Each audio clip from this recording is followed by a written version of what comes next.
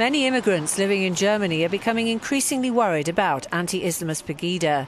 Back in the 60s and 70s, Germany invited Turkish guest workers, intending that they should return to Turkey, but many stayed and now run their own businesses. PEGIDA harms the image of Germany, and it's also a big movement that frightens people. When you look at the place where these demonstrations take place, the immigrant population there makes up less than 1%. Therefore, these people are expressing their fear of something that doesn't exist.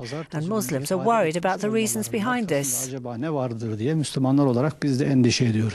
And statistics note that reported attacks on mosques and anti-Turkish graffiti on school walls and shops are on the rise across the country, another reason to worry.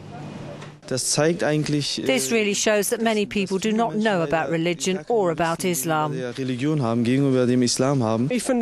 I think people should try to talk more with each other and show more respect towards different religions.